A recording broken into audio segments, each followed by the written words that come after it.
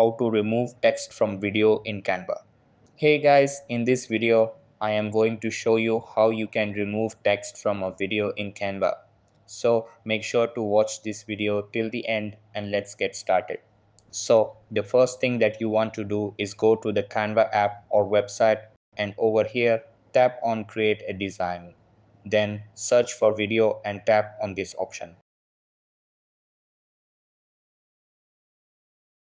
After that, go to upload section, then click on upload files to upload the video with the text.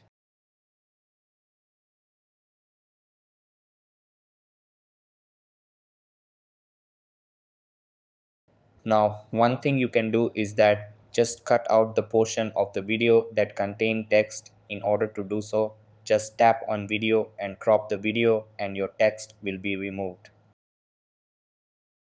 And the second thing that you can do is that upload the video, then again the tap on the video to add it. Now just crop the video to the same background like I am doing here.